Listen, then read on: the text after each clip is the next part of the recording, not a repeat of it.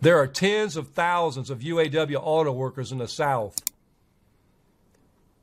and they just won life-changing contracts because they didn't wait around to see what would happen. They didn't fall for the boss's lies. They didn't let the boss divide them. They took action.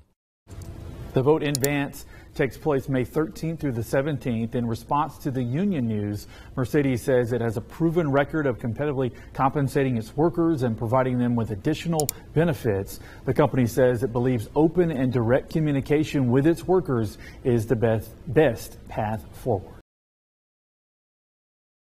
Hey folks, Dale Jackson here for Yellowhammer Now, and it is time for us to talk about the United Auto Workers and the attempt to unionize the plant in Vance, Alabama. Now, it looks like that's probably going to happen. I don't think there's any question about it at this point. The only question I have is, where in the hell is the state of Alabama at on this? This could be a massive, massive problem, and people have been speaking out about this, but they're all Republican politicians. That's not going to get the job done. That is not going to get the job done. You're not going to be able to convince a bunch of auto workers not to unionize by running a bunch of Republican politicians out. I don't know what the answer is, actually. I don't know how you reach these people and speak to them and tell them, hey, this decision you're making, even if you believe that it's going to help you make more money, that's great. But that's not going to help anyone else. It's going to stop auto workers from coming into the state. And some are suggesting it could even make some leave. I don't know. Pulling up from a plant, that's a little hard to do, but it is not hard to not build a plant in Alabama and go to Mississippi instead. That's an easy fix. And the state better get on the stick here, because we are a little bit away from this conversation actually meaning there will be a vote. And that vote, as of right now, will probably overwhelmingly pass. What is the play here? The UAW has been very successful in getting their message out and telling these people they can help them. They look at the Big Three strike that we had earlier. You had a conversation there, and there's a reason why they say they can get them better money, because they did. Simply, they did.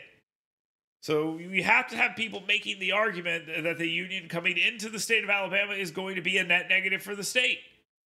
Tim Ernest works at the Mercedes-Benz plant in Vance. He's been there almost from the beginning. It is a very large economic engine for the state of Alabama. And we don't need an outside influence coming in and trying to change that. Fair to say you're planning to vote no? 100%. That's one thing that kind of scares me, is that if this is brought in, that we will lose a lot of good jobs. We'll lose a lot of new cars that we would probably get. They wouldn't invest it here. They would invest it somewhere else. They have to make the argument that no more auto workers or automakers will come into the communities.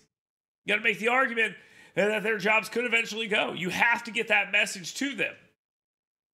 Is the state of Alabama doing a good enough job doing that? And the answer to that is no. They're not. No, they can't go through the traditional media, because the traditional media is leftist, and that's just the way it is. They're going to support anything that they think is on the left, and that's fine. And they'll call this a big victory and all these other things, and then we will stop having automakers and others come into the state. This will have a profound impact. This will be the beginning of the end of Alabama's industrial boom. Now, these individuals believe they may benefit. Great. Good luck. I hope you do.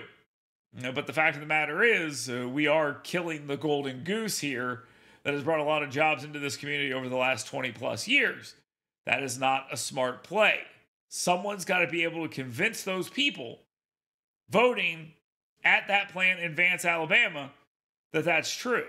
And as of right now, running Kay Ivey and Nathaniel Ledbetter, the Speaker of the House and the governor, out there to do it is not going to get the job done. What is the plan? Where is the plan here? What is the state of Alabama doing?